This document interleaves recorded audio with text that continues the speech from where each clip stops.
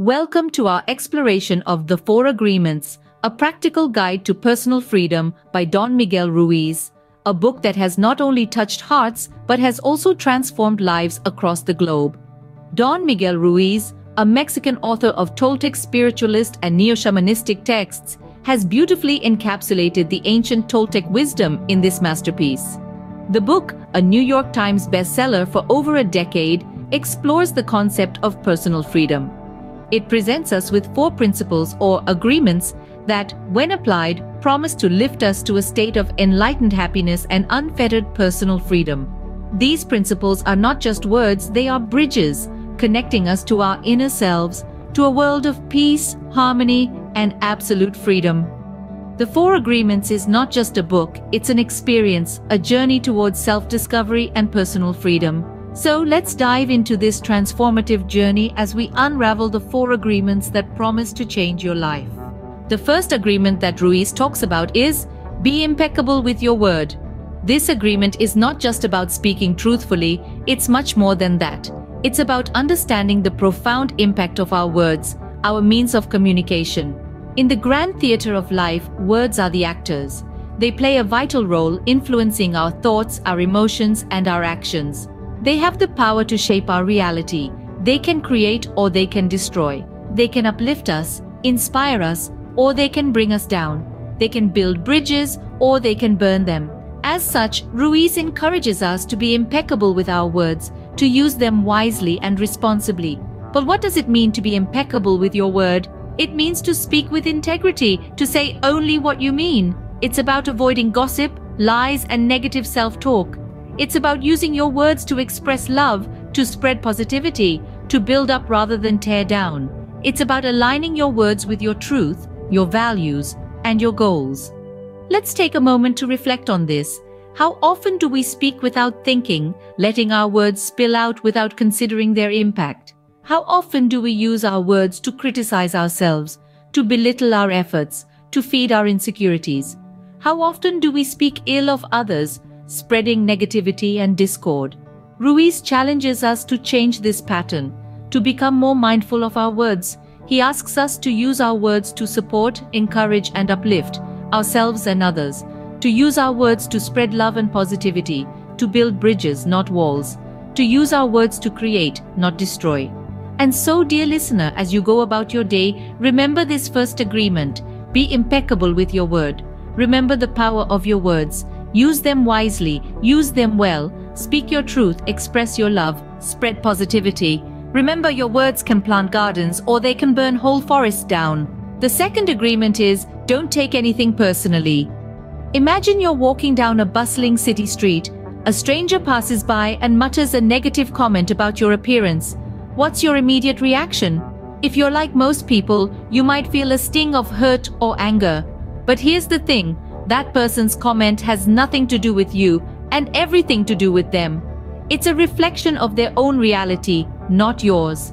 Don Miguel Ruiz, with his wisdom rooted in ancient Toltec philosophy, teaches us that nothing others do is because of us.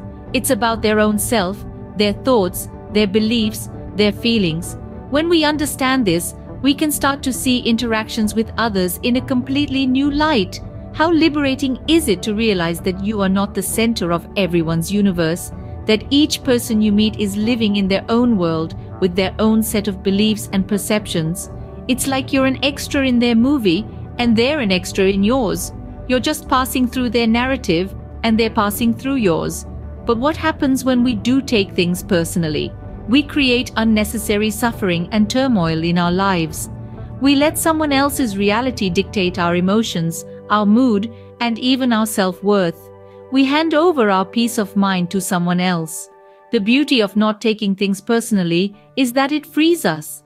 It frees us from the weight of other people's opinions, judgments, and criticisms.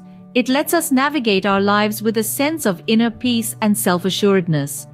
Of course, this doesn't mean we should dismiss constructive feedback or ignore the feelings of others. It's about distinguishing between what's about us and what's not. It's about maintaining our emotional autonomy and not letting others' actions or words dictate our sense of self. So, the next time someone hurls an insult your way or makes a negative comment, remember, It's not about you, it's about them. Their words are a reflection of their reality, not yours. When you refuse to take things personally, you avoid many upsets in your life. Moving on to the third agreement, don't make assumptions. Imagine you're in a conversation and you're certain you know what the other person is thinking. You believe you've grasped their perspective, their motives, their desires. But have you really? Or are you just making assumptions? The third agreement, don't make assumptions, is a powerful reminder of how often we tend to do just that. We make assumptions about everything: the weather, the traffic, our friends' intentions, our partner's feelings, even our own abilities. But here's the thing about assumptions. They're not facts, they're just perceptions. And more often than not, they're born out of our fears, insecurities, and past experiences. They're not absolute truths, but they can absolutely affect our relationships, our decisions, and ultimately, our lives. Assumptions are like a foggy mirror. They distort our vision, cloud our judgment, and lead us to misunderstandings. We assume we know what others are thinking and feeling. We assume they know what we are thinking and feeling. But the truth is, we don't. And this gap in understanding, this gap in communication, is the birthplace of conflict, disappointment, and regret. So how do we navigate this foggy mirror? How do we clear the fog of assumptions? The answer lies in communication, in having the courage to ask questions, in expressing what we truly want, in seeking clarity over assumptions. This does not mean that you need to question everything and everyone around you. Rather, it means to question your assumptions, to challenge your perceived realities, and to communicate your thoughts and desires openly and honestly.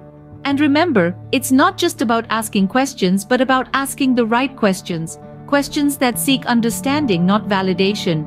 Questions that open doors, not build walls. Questions that clear the fog, not thicken it.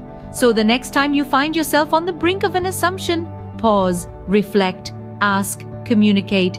Because assumptions are not truths. They're not your truths. They're not anyone's truths. They're just perceptions. Always find the courage to ask questions and express what you really want. It will clear misunderstandings. The final agreement that Ruiz talks about is always do your best.